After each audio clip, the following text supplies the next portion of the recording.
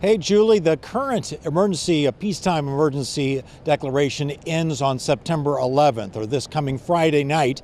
And so if the governor decides to extend that another 30 days, he'll have to call the legislature back, most likely, for a special session on Friday. And if that happens, it could be curtains for more of the governor's cabinet members.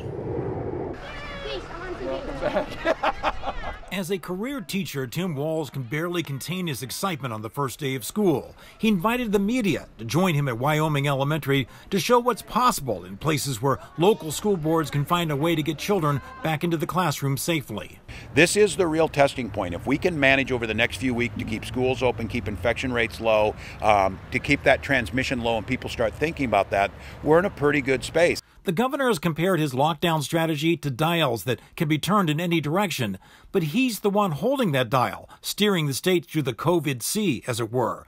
And the Capitol Republicans say it's time to let the legislature be the captain. We're looking at all those numbers and saying, Governor, you don't need the emergency powers. It's going to be almost a half a year of emergency powers with no end in sight.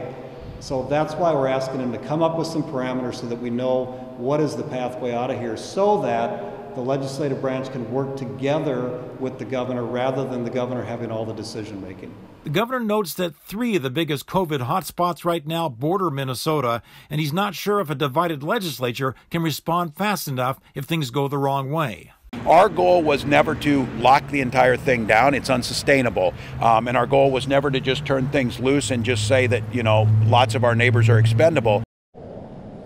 Now, the governor's watching a lot of stats and a lot of the parameters right now. Republicans say the ones they're paying attention to are the hospitalization rate and the supplies of PPEs. And they say, based on that, they think we're no longer in an emergency. Now, if there is a special session, you might see Republicans go after Commerce Commissioner Steve Kelly. In a recent hearing, they said they were very unhappy with the fact that he authorized another lawsuit which will delay the Line 3 pipeline. Back to you.